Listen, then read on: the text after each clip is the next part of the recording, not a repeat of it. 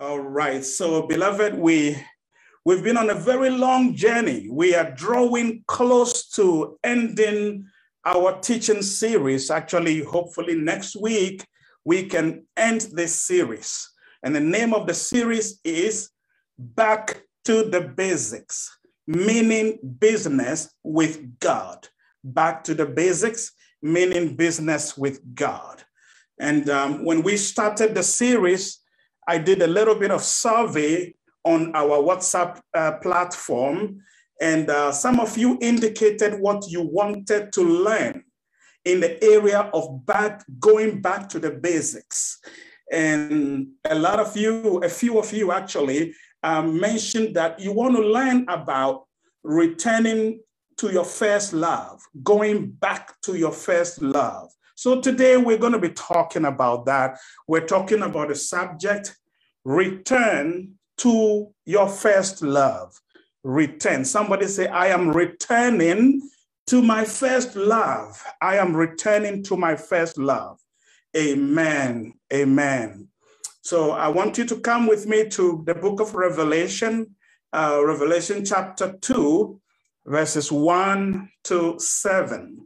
1 to 7. I'm going to be reading from the New Living Translation, and the subtitle of my Bible says, The Message to the Church in Ephesus. The message to the church in Ephesus. So let's read Revelation 2, 1 to 7 from the New Living Translation. It says this, Write this letter to the angel of the church in Ephesus. This is the message from the one who holds the 7 stars in his right hand, the one who walks among the 7 gold lampstands. I know all the things you do. I have seen your hard work and your patient endurance. I know you don't tolerate evil people. You have examined the claims of those who say they are apostles but are not. You have discovered they are liars. You have patiently suffered for me without quitting. Verse 4. But I have this complaint against you. You don't love me or each other as you did at first. Look how far you have fallen. Turn back. Do the way at first. You repent, I will remove your last place among the churches. But this is, praise the Lord, but this is in your favor. You hate the evil deeds of the Nicolaitans, just as I do. Verse 7.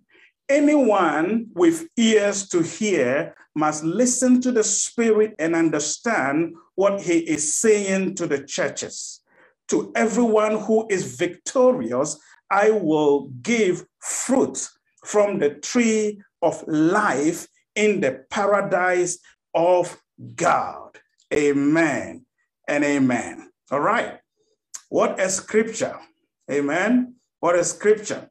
Actually, when I read verse 4, the verse 4 from the New King James Version, it says this, Nevertheless, I have this against you, that you have left your first love. Nevertheless, I have this against you, that you have left your first love. So, beloved, this is a message that was sent by Jesus Christ. Jesus Christ revealed himself to the Apostle John when he was on the island of Patmos. He was on the island of Patmos, and Jesus revealed himself to him. And he sent messages to 7 different churches. And the church of Ephesus was one of the churches that Jesus sent a message to. Amen. And these are messages that were evaluating the churches and giving them feedback and rebuking them in the areas they need to improve and commending on them in the areas that they are doing well. In fact, I don't know about you, but it is a wake-up call for me to know that, hey, all along, although Jesus had ascended to the right-hand side of the Father in heaven, that he is still observing us. He is observing the churches. And beloved, when we say church, we're referring to you and I. Jesus is looking down right now. He was looking down last Wednesday. He is going to be looking down on you tomorrow on Monday to see how you are doing. And he is constantly evaluating us from the right hand of God in heaven. Amen. So the key word there is to be careful now, because somebody is looking. Someone is evaluating. Someone is measuring our performance. Amen. So as we live our lives every day, we must live with the consciousness that we are being watched and we are being evaluated as we go. It's just like what happens in accounting, where, periodically, auditors show up to evaluate the financial books of an organization. Most of the time, they come in unannounced, and then they present a report on how well they're doing. Again, I still don't know about the way that you look at this situation, but I would like to receive feedback. I would love for Jesus to give me feedback while I am still alive, so I can fix my mess, amen, and correct my ways before the final day approaches, amen. I would love to receive that feedback. And that is what David, the psalmist said in Psalm 139, verse 23 to 24. It is this kind of evaluation that he was craving. He said, "Search me, O God, and know my heart. Try me and know my thoughts, and see if there be any wicked way in me, and lead me in the way everlasting." Come on, somebody say, "Lord, search my heart. Search my heart. Lord, look into my heart, my motives, my intentions, my motivations, oh God, my secret desires, and cleanse me, oh God. If there is any wicked way in me, there are any cockroaches in my cupboard, Lord, remove, help, cleanse me, Lord, in the name of Jesus." That is a good prayer to pray. So Jesus gave this letter. He actually told the Apostle John to write these words. He said, "I need you to write these things down, have them delivered to the church in Ephesus." When I look at the letter that was sent to the church in Ephesus, in my opinion, I think that the Ephesus church was doing pretty well. They were doing quite well. Jesus mentioned all the good things that they were doing and what they were lacking. So let's look at it. He said, "I have seen your hard work." When it comes to hard work, you guys really are a hardworking church. Amen. Secondly, he said that, "I have seen your patient endurance." You are a church that persevered in the face of challenges.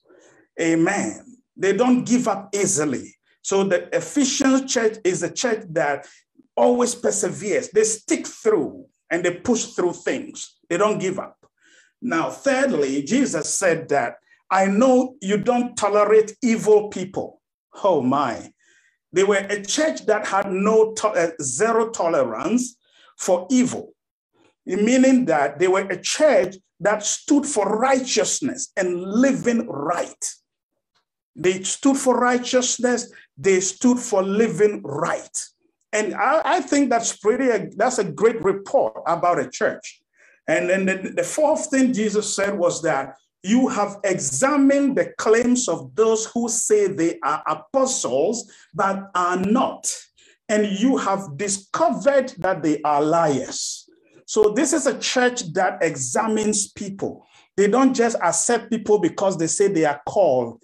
They are a church where hypocrites do not survive. You can hide and pretend in this church. You have to be the real deal when you are in the church of Ephesus. And what an awesome credibility for a church to have. And then Jesus said, you have patiently suffered for me without quitting. So this is a church that does not quit. They never gave up on the Lord. They faced hardship without quitting. And finally, Jesus said, you hate evil deeds. You hate the evil deeds of the Nicolaitans, just as I do. Nicolaitans were backsliding members of the church that went outside to enjoy the pleasures of the world. So Jesus said, you hate those people just like I do. So this all sounds awesome. But then he said one thing in verse 4. Then he said, although you appear to be doing quite well, right? I have this against you, that you have left your first love. You have left your first love. Oh my. So you may be asking, just like I asked, what at all is this first love? And how powerful is this first love that all that this church is doing, all the good things that this church is doing, Jesus will say that, if they don't return to their first love, he actually said, if they don't return to their first love, he said, I will come and remove your lampstand from its place among the churches. I will come and quench your light. I will remove you from the map. You will no longer be recognizable. Wow. It's like saying you will cease to exist if you don't go back to your first love. If that one thing called first love can disqualify them, despite all the good things that they are doing, then that first love must be really a powerful thing, right? It must be a powerful thing. One against many good things that they were doing. So I have a few questions in mind today, beloved, and I believe you have those same questions. What are we referring to as our first love? What does it look like when you have your first love? When you go back to your first love, what does it look like? What does it look like when somebody loses or leaves? Actually, Jesus used the word, you have left your first love. He did not say you have lost your first love. Living is different. Living something is different from losing something. But when you lose something, it is an unconscious act. But living something is a conscious act. You are aware of it and you left it behind. So Jesus, when somebody leaves their first love, what does it look like? Hallelujah. And finally, we want to look at how do we return to our first love? How do we return to our first love? So let's start by talking about what is your first love? What is first love at all? Amen. What does it look like when somebody has their first love intact? So the phrase first love, I was looking at it and I considered it closely, and I realized that the fact that they use first love is a suggestion that, hey, love comes in grades or in ranks.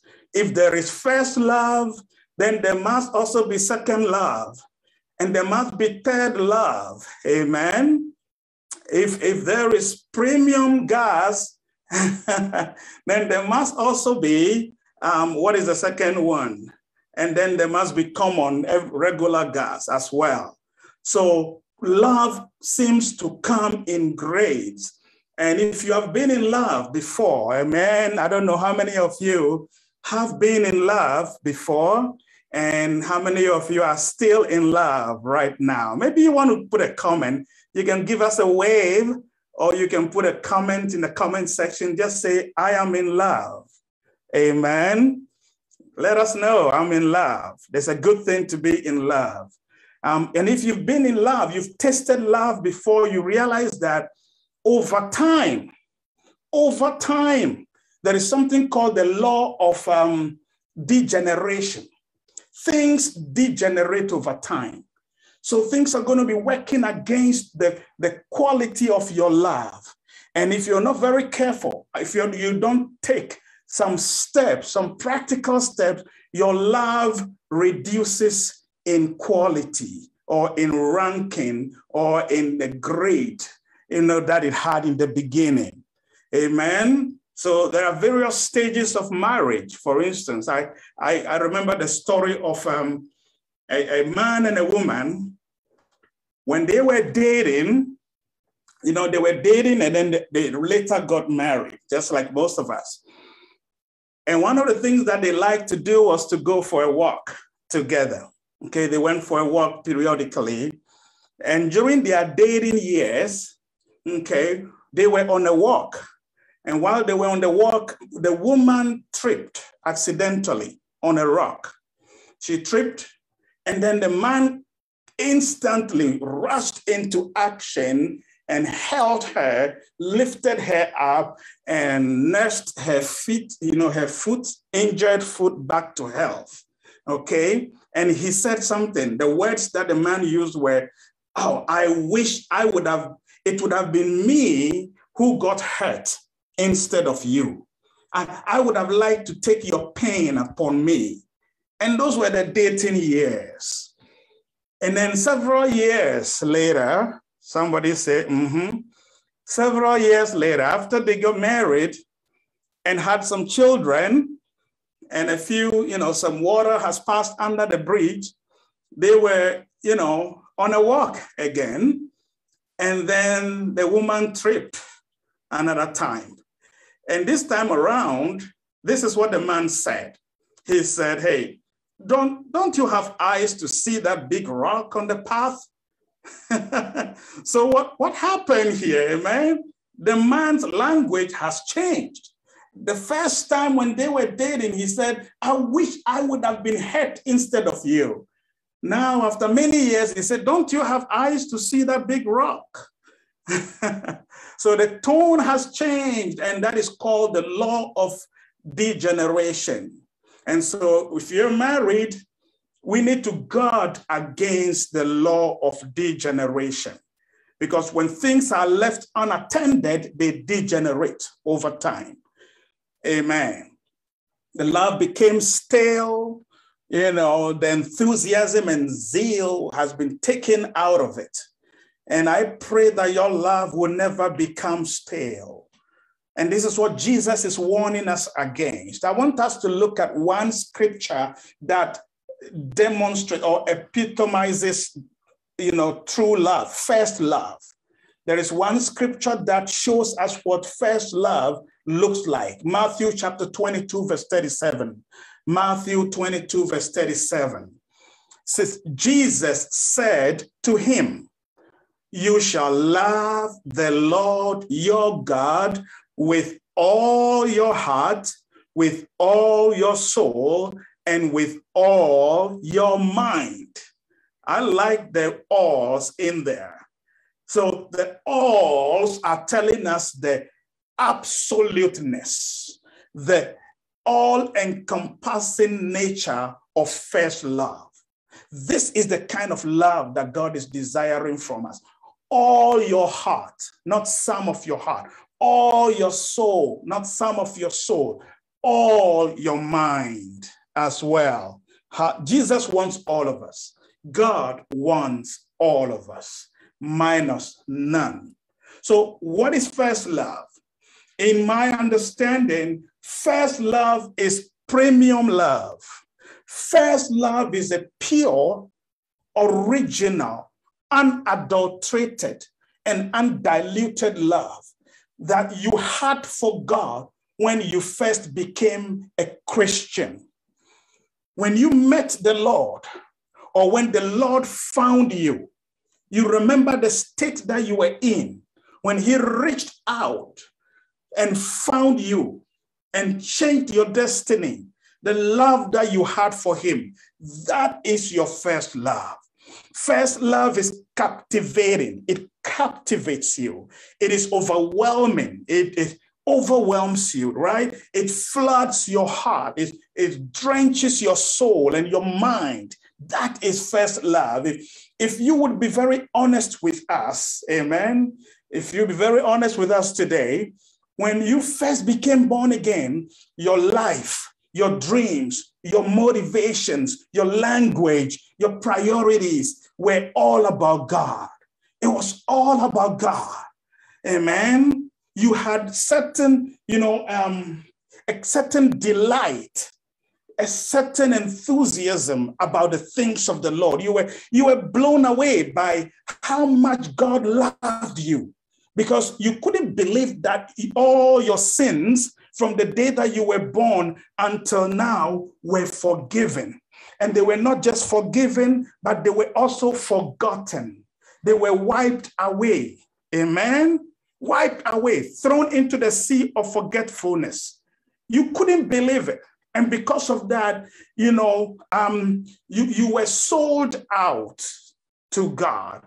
It sounded too good to be true. And you pledged, I can almost think about the day you got born again. You pledged to live the rest of your life for him.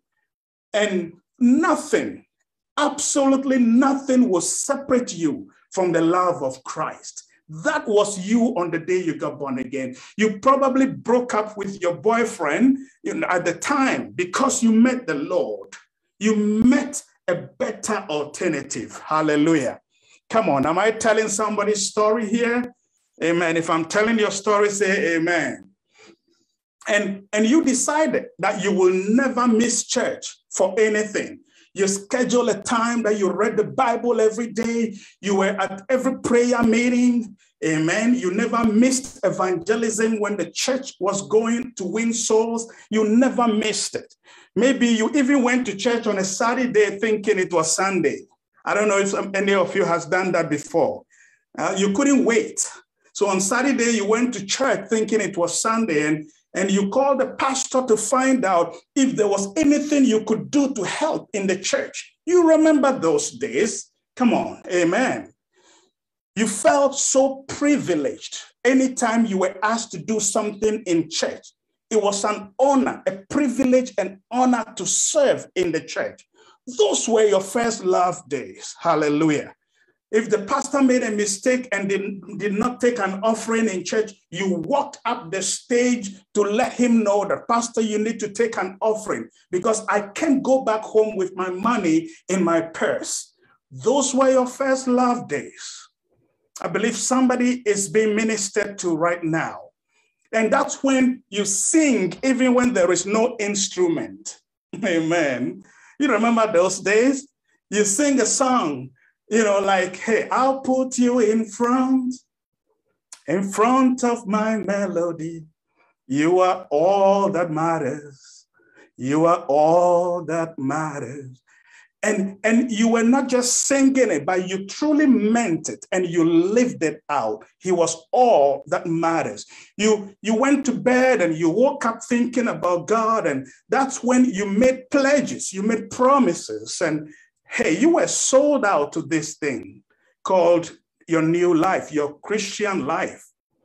And that was your first love. During those times, even if the pastor said something or somebody offended you in church, you forgave so easily.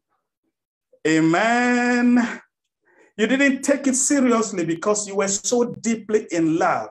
And when people are in their first love years, they're always smiling. Even when there's nothing funny to smile about it. The next time you see somebody smiling when there was nothing funny, you should know that they are in love. They are in love. Okay. But after some time, somebody said, yeah, after some time, after, the spouse came around, right? You had two children, and, they are going on to soccer games after school. They have to go to school after school, go to soccer games.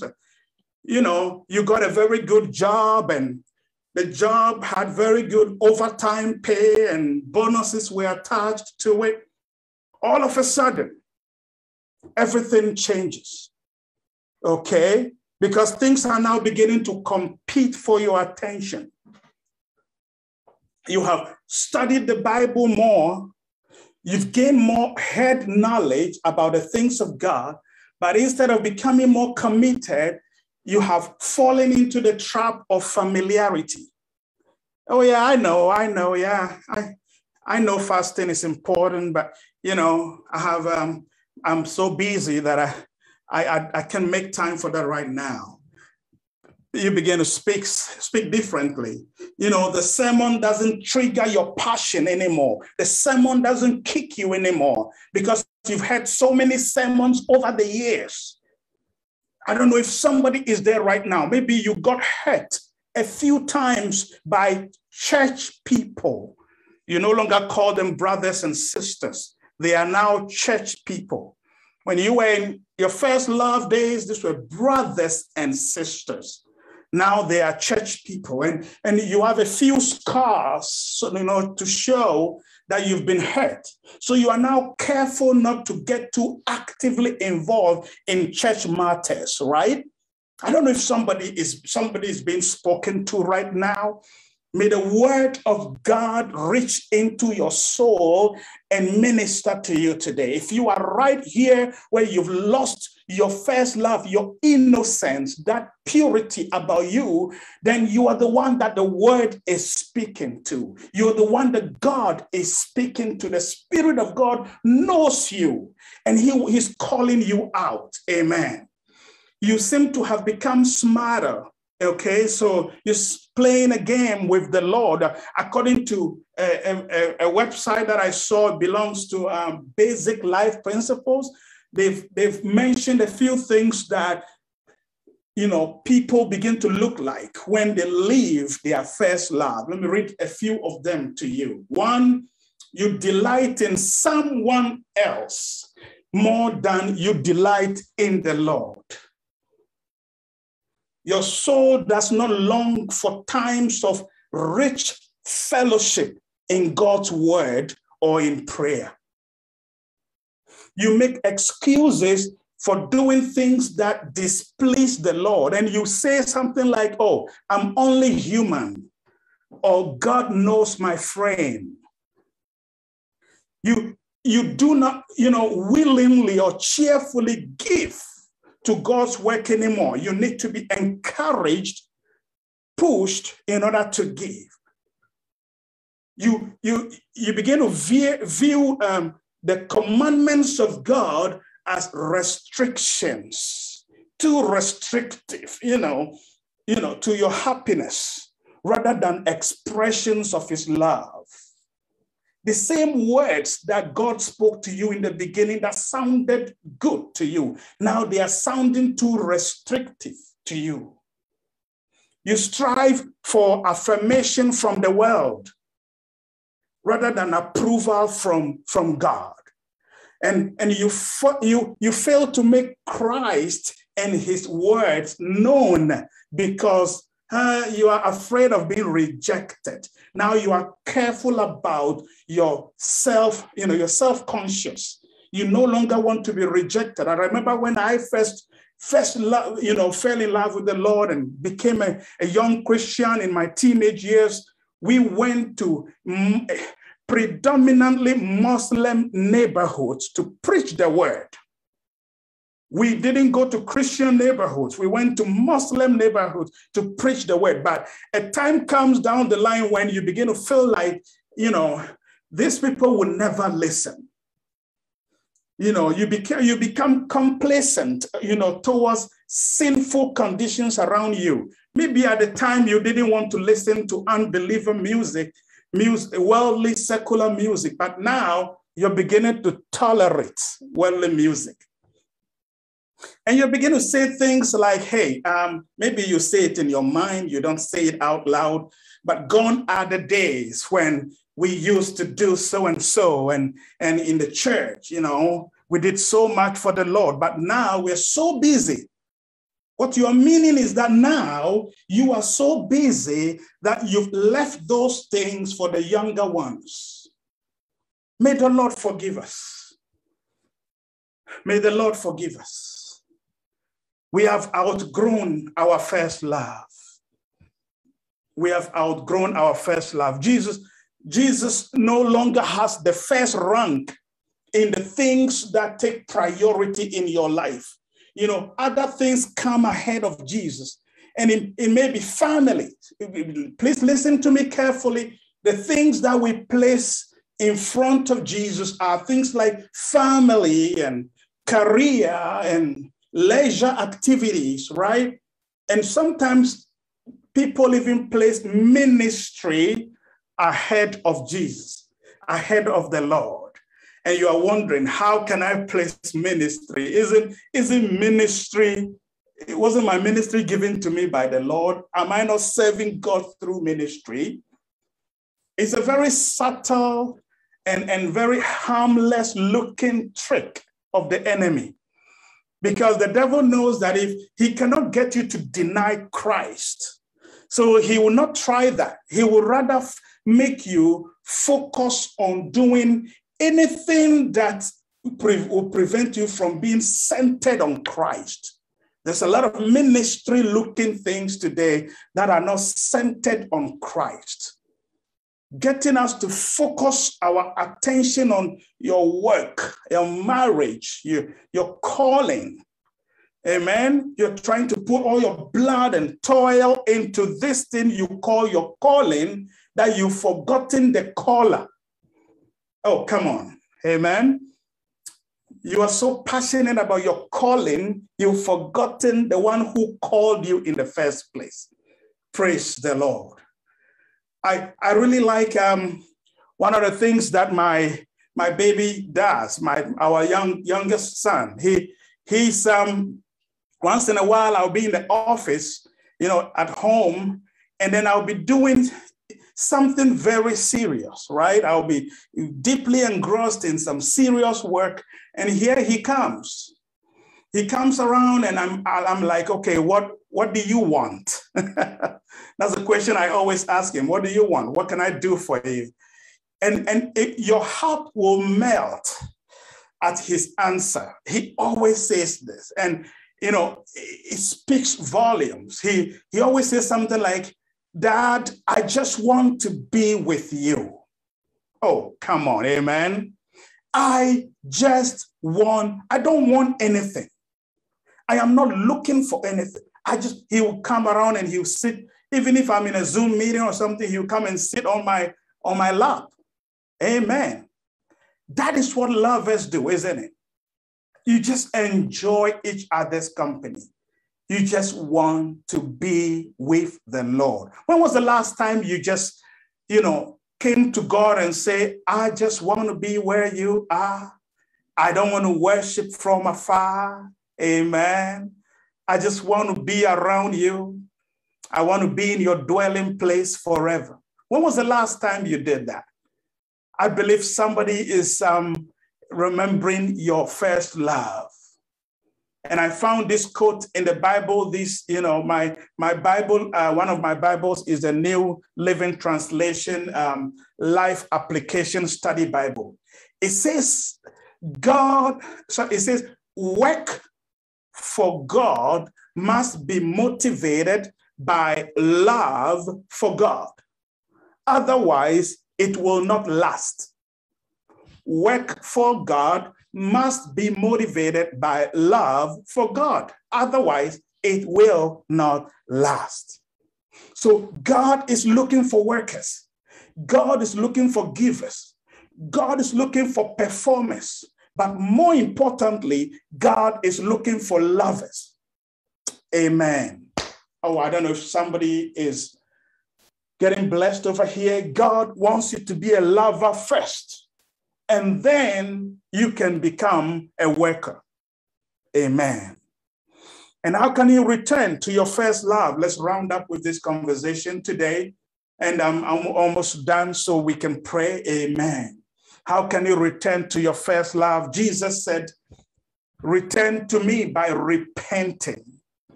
repent. Repent means it's a 180-degree turn. If you were going west, he said, I need you to come back east. You've gone too far. I need you to go back to the basics. I want you to return to base. Don't become too intellectual. Don't become too advanced. Now you're spending all your time in boardrooms, in committees, and planning sessions, and writing concept papers and business plans. Yeah, they are all good, but hey, I need you to come back and just be at my, feet and spend time with me.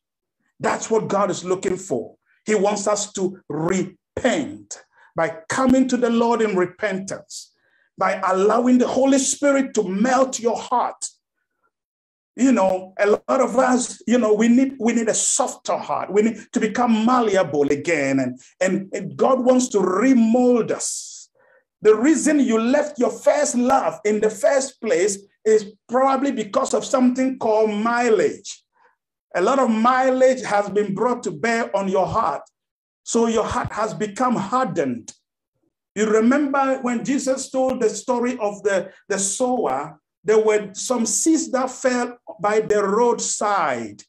The roadside had been walked upon so many times that it's become hardened. And the roots of the seed will not find a place to be established. So if mileage has happened to your heart, or traffic has happened to your heart, it is time to come back to the Lord and say, break my heart for what is yours. Break my heart. Your heart has become hardened by the multiple issues of life. Hey, the founder of our church, Dr. Otterbull, uses the term, the vicissitudes of life. The many things that have happened to you in life have hardened your heart. And it's time to come back to the Lord and say, Lord, break my heart. Lord, may the demands of life not take the better part of me. So our stony hearts need to be softened by, the Lord into a heart of flesh. So God can have his way with us.